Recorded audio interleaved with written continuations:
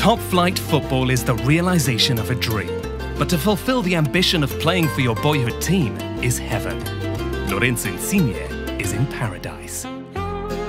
Naples is the most beautiful city in the world. We have everything. Sun, sea, delicious food available anywhere you go.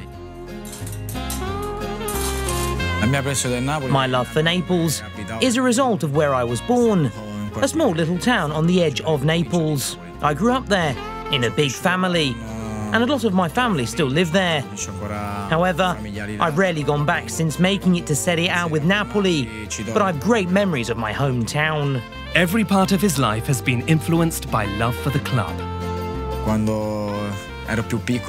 When I was younger, I got a dog and decided to call him Pocho, because in those days, El Pocho was one of the stars of a really good Napoli side.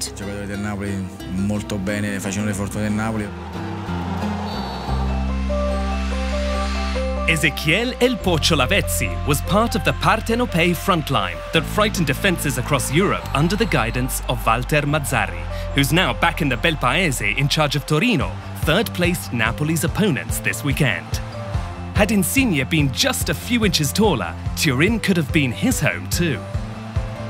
Before I joined Napoli, I had trials at Torino and Inter, but I was always dismissed because I was too short. I had considered giving up, but my desire and passion were too strong. I wanted to make it as a professional footballer, and now I'm here. Gulam. Insigne with a turn, and what a goal! Lorenzo Insigne!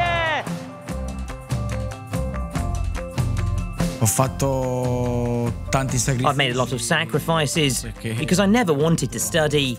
I come from a big family, and my father didn't earn enough to maintain us all. So my mother said, if you don't want to study, you have to help the family out and get a job.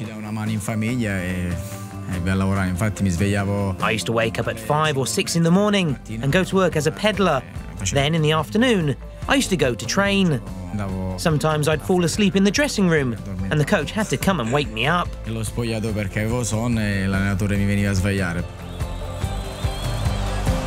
flicks it down, and it's a brilliant strike from Insigne that gives Napoli the lead for the first time in the game. One piece of advice I can give is never give up. If you have a dream, never give up on it. Never stop dreaming. In life, everything is possible, so never say never.